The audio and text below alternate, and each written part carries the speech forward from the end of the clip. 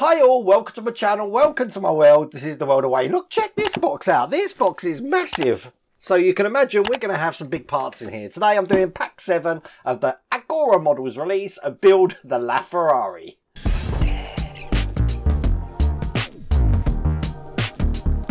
Can't get my words today, I almost said Agora. Agora Models, this is the Agora Models Ferrari Pack 7. Now we are going to be doing some work on the bodywork today, and I believe we're doing some electrics, which is making some people struggle a little bit with the switches at the end of this stage, so I think I will take my time on that. But this is an amazing build. A lot of the details are already done for us, and we're just piecing them together. You're going to see that today. But if you want to get this for yourself, I have put a link in the video description. There's also a QR code on the screen there that you can scan, and it will take you over to the Agora Models website where you can get this all the way from pack 1. But going to open this massive box, and without further ado, let's get cracking.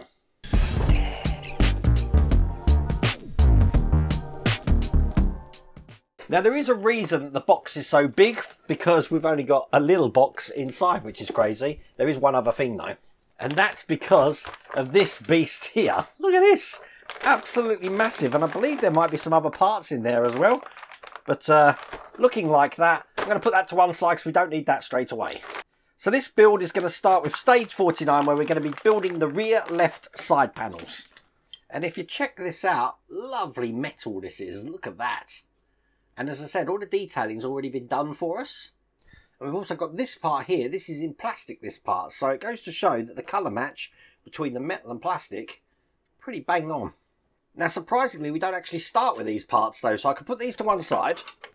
And what it wanted me to do was to actually piece these two parts together, which is stages 46 and 47 together, just like this. So we've now got two of these.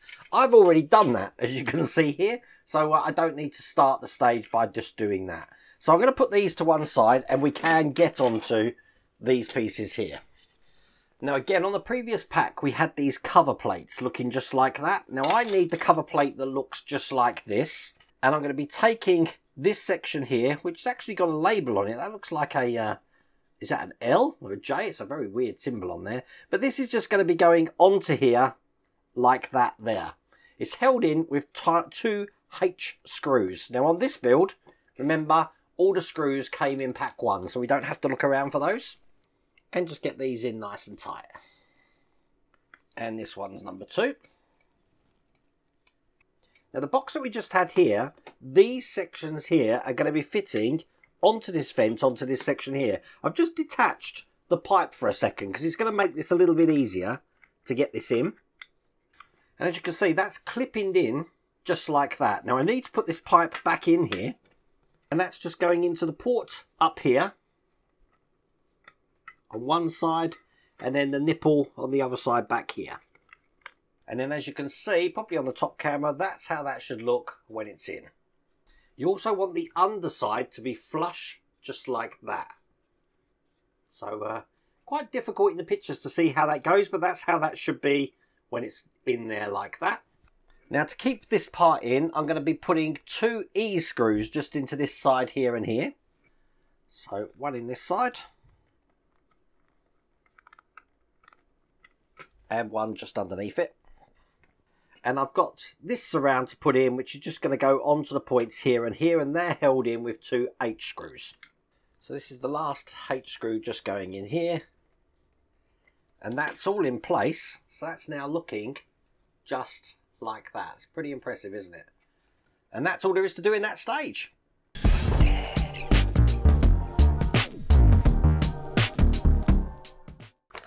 Now in stage 50, it's going to seem familiar to you because we're doing exactly the same thing, just on the other side. So once again, I'm going to take this metal side panel, and I'm going to be putting this vent in onto these 2 parts here. So this goes in just like that, and it's held in with H screws. And there we go, that's in nice and tight. We're going to take over the other box here. And again, I'm going to be pushing these 2 lugs here and the screws just onto this square area here. So lining this up first. And once again, through the front here, I want to put E screws. Ensure that we've got a flush fit just at the bottom there. And then once again, I'm going to put this surround on. which is just going to go on here like that. Again, this is held in with H screws just into these two holes here. And that's those in. I just want to check that the pipe is into where it needs to be. It needs to be into this point just at the top here. So I'm just going to push that in. And that's looking good. And that is all there is to do in that stage.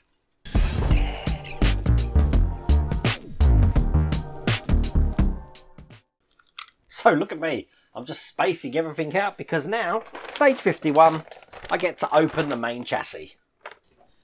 And that is what that looks like. That just took me an age to actually undo all the protection on this. But as you can see, looking good. Looking very good. I love this. Brilliant. So we want to take the fan enclosure that we did in stage 20. Now at the side of the chassis, you can see we've got a hole just here. And on the other side, there's a hole just here. We're going to actually be putting that into this section this way round. So the cable goes back towards the inner cockpit here, and it's just going to go into the front section like that. Make sure that the whole thing fits flat in there. Perfect. It's going to be held in with 2 E-screws, one this side, one this side. So I don't know if you remember, in stage 20 we had this section here with the sponge in it. This is the base for the cooling system. I'm just going to take that sponge out because this is going to go on the front just here like that. And I will put that sponge back in a second. It's actually held in with 2 G screws. These are the silver screws here. And I need 2 of these. So that's in nice and rigid there. And I will now put that sponge just back in here. Like that. Now in the chassis stage, the stage that we're working on now, we also got this section here, which is going to go into these points just here. So again, just want to keep that way round, and it's G screws in each side here, so 4 of these. Oil is definitely your friend on these bits, and as you can see, that's all the way in, and that is all there is to do in that stage, looking like that.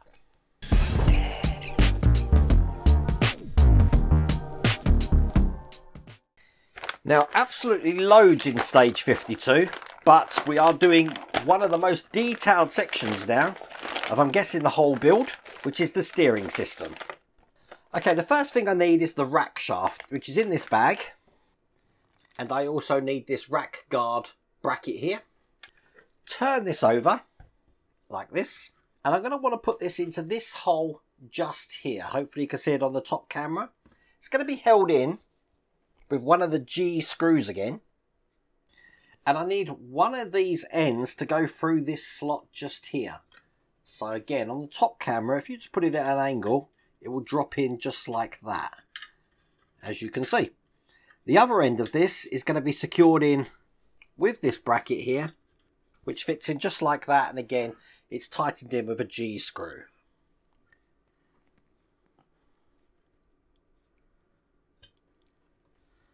So that should still be able to rotate around there, just like that. Now I need to take the steering rod. This whole thing is metal, just so you know, and you can see we've got a rack just on one side of the rod here. I'm going to put that through these holes and ensure that that rack fits over this section just here. So I'm straightening it up, and there you go. That fits perfectly on there. So I haven't clamped anything in, but when you turn this now, you can see how this is going to work. When that's riding on there, when we turn that, it's going to go backwards and forwards, just like that. Okay. Now this is the rack shaft guard, and this is going to go into the 2 holes behind the rack, and there's 1 hole at the front, so that will show you which way to orientate this. So again, just make sure that this is sitting in the position that it needs to be, which looks good. I do want to keep that quite straight actually, so bear with me. I'm being fussy. Perfect. Put this over the top. Once again, it's going to be held in with 3 G screws. That's the silver screws. You know what, that took me quite a while just to get that lined up. We're talking 20 minutes, but as you can see, that's looking like that at the moment. Now, at the moment, this doesn't have to be perfectly engaged in there, because obviously when we put the structures on here, that's what's going to put it in. But as you can see, that's how that works. Now, let's turn this over. So we've got it this way round. And I'm going to need the luggage compartment, which we created in the last stage. That's going to go into the position just on the top here. Now when I put this in, let's just get this in here. Just like that. It should fit flush in there. If it doesn't, loosen this radiator off here and just take the screws out until you can put that in. So it should fit nice and flush. Now in these points here, it's going to be held in with two different screws. On this side, it's actually held in with an F screw. Now the instructions say FF. And we do get some screws in this stage, which are FF screws. Even though we did have screws at the start. That's going to go into the other side just here. So I'm going to get that in. That's the luggage compartment area in place. And I'm just going to replace now the screws that I put in the side here. That's perfect. That's in. Now I've got these brackets to put in the front of that section. And these are just going to go probably again on the top camera into the points here. Facing towards the inside.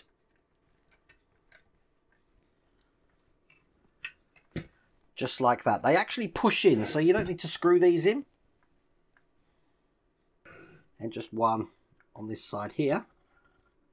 And if you look on the camera, that's how they should go in. So one that side and one that side. And that's all there is to do in that stage. Now we do have quite a few things left over, just so you can see. So I'm going to keep them safe.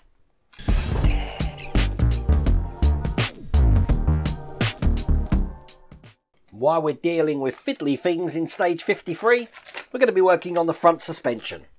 So it took me long enough just to open all the parts up for this. So as you can see, I've got two wishbones here. I'm going to be attaching the shock absorbers to them. Now they look like this. They're actually going to go into this section here on both sides. So one in this side and one in this side. Now we're going to be screwing them in from the straight edge here. And we actually screw them in with a BB screw. And they look just like this. And it's just a case of putting these through and screwing them all the way in like this. And then just do the same on the other side. Now each shock absorber is going to have a spring which is going to go over the top, and I'm going to be compressing that down by putting one of these on top. Now what I'm going to do is actually push this down, and at the same time I'm going to be screwing in a end screw just into the top. This is going to be fun. Now the end screws are flange screws here. So you let the screwdriver push that down for you. As you can see, that works a treat. Get that as tight as I can. There you go, that's in place. Now I may need to turn this later on, but it can still turn on top, so that's good.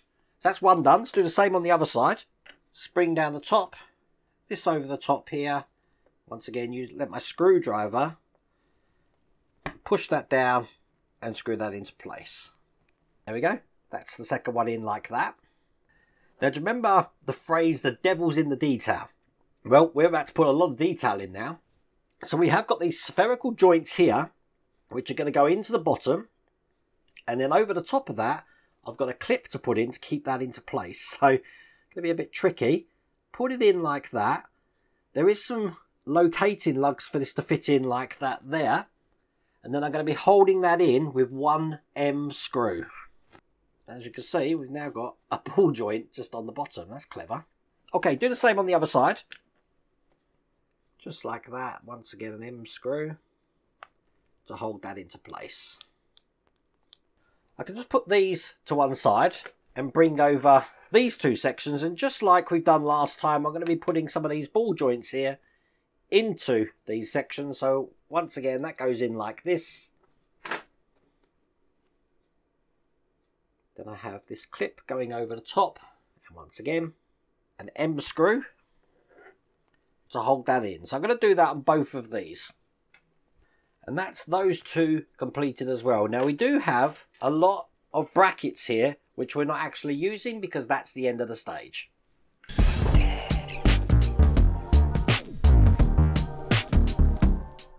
In stage 54, we are going around the houses a bit now. We're not working on the same thing at each time. We've got the sway bar or anti-roll bar, and we've got another brake disc here.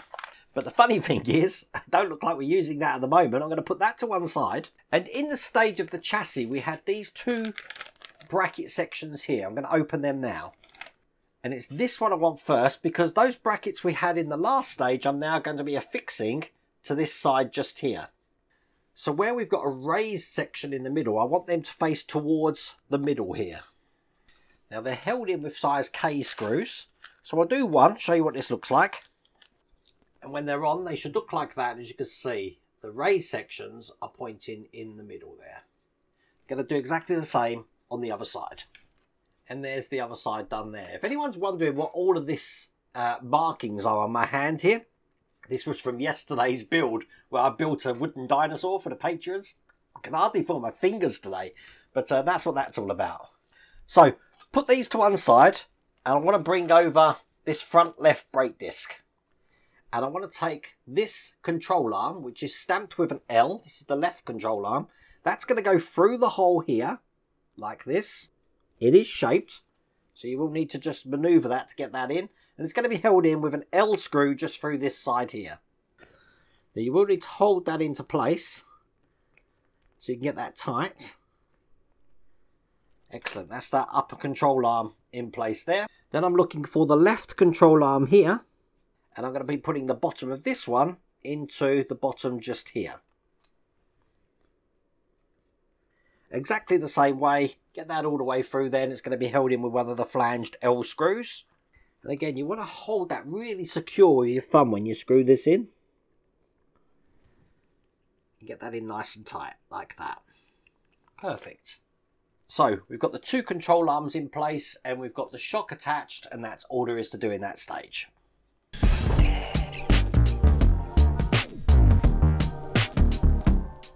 Now, stage 55 has the front right brake in here. Looking like this. I'm just going to put that to one side because I need to bring over the chassis again, because I'm going to be fixing some brackets along the side just here. Now they're going to be going, if you look on the top camera, onto these points here. And once again, I want the raised section of this bracket to be facing towards the inside. So it's going to go on just like this. It's going to be done what you see on this side, on the other side as well. But I am holding them in with a type M screw.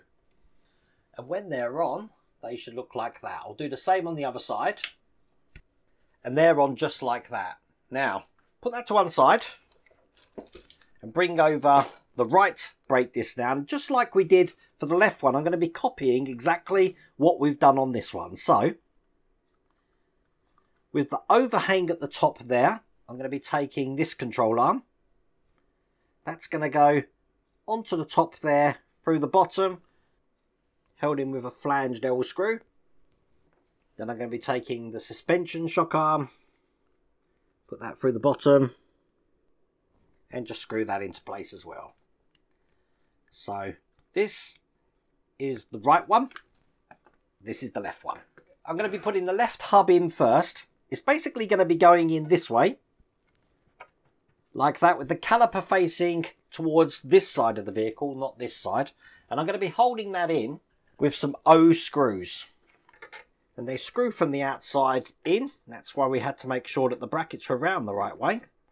So one in this side. And this one is going into this side just here. Now I want a type C screw.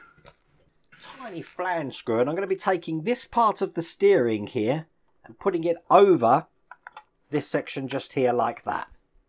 And again, the C screw is going to hold that into place.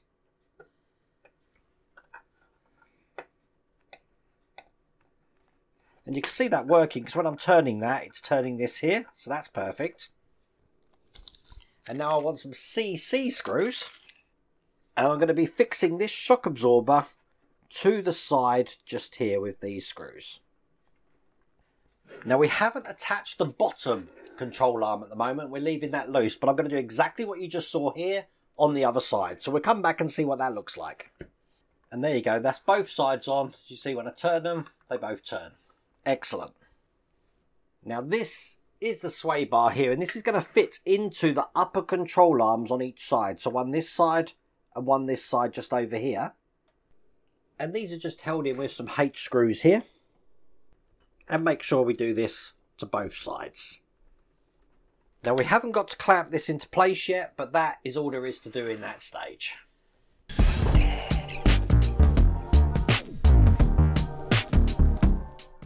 this has been a massive pack, and we're on to the last section now. And this is the section, from what I understand, a lot of people were having issues with. So let's have a look at this. So the first thing I've got is the LED light here. I think this is an interior light, perhaps. Let's get this open. Now this light is going to go into this bracket support here. So I'm just going to push that in now. Get it in as deep as you can possibly get it, so you can see it on the other side. It's going to hold itself there as well.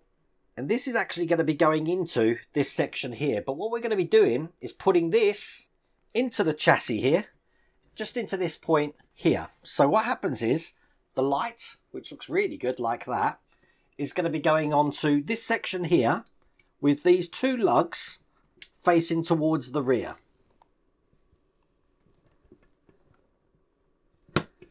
Now you need to push it quite hard to get that in there. Now this light here is going to fit over the lugs just at the back of that. So that's in like that there. And then what we want to do is we want to get the cable, put it through this hole here. So it comes out through that section there. I want to bend this light round, so that's going to lie flat on there. And then eventually we'll be tidying this wire up around the side of the inner chassis later on. So now we've got to do the door switches. So let's get these out. Now you will find this easier to work with if you just basically pull the wire to get that nice and straight, so that all the kinks are out of this. So this is the right hand side of the car, so I need the right door switch first. So what I want to do is take the right door switch here, pass it through this section just at the top, and it's going to be sitting in here just like this. Now it should fit comfortably in there just like that, so you can only just see the tip of that switch coming out, hopefully on the top camera as well. So basically when the door shuts, it's just going to activate that and it's going to turn that switch off. So now we've got that in, I do need to put a plate over the top. This is the plate here. So I'm trying to hold this in and get the plate in like that. That's going to keep the switch into place there. And it's held in with these AA screws. And that's the first switch in place just like that. I'm going to do exactly the same on the other side. I'm going to try and help you out a little bit more here, probably best on the top camera. This edge here of the switch is actually going to be following the contours of this indent here. See an L-shaped content in there? So as long as you've lined that up to sit in there perfectly, and to do that you sort of need to bring it up so you can feed the excess of this wire just through that hole there. That should seat itself quite nicely in there. I'll put the guard on here and then screw that in with this AA screw. And then what you'll notice is that, again, that switch can now operate just like that. I'll just put that to one side because we've got these sides now that I need to put on. So let's get these open. And as you can see, these have got lugs on them, and they're just going to line them up and press these into place.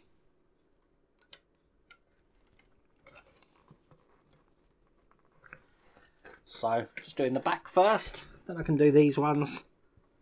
1, 2. Perfect. And that's that side on just like that. We do the same on the other side.